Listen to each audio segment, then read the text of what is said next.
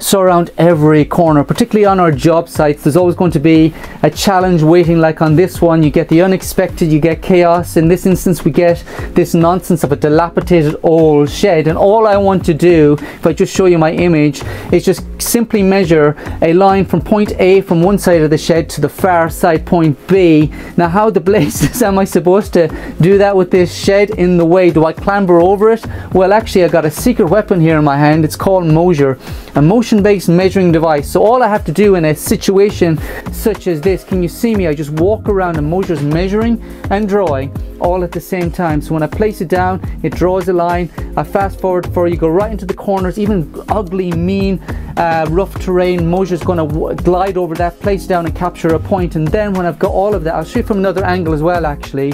It's just I walk around, place it down. That's all I'm doing, walking and placing it down, and Moasure's measuring and drawing all at the same time. And then I've got this jiggity jaggedy kind of path that, you know, represents my walk around that shed, and then I can continue around the whole garden and finish my whole site measurement.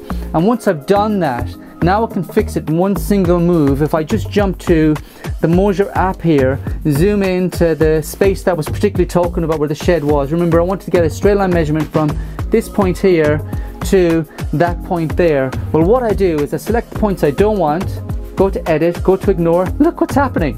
Go to the next one. Can you see that?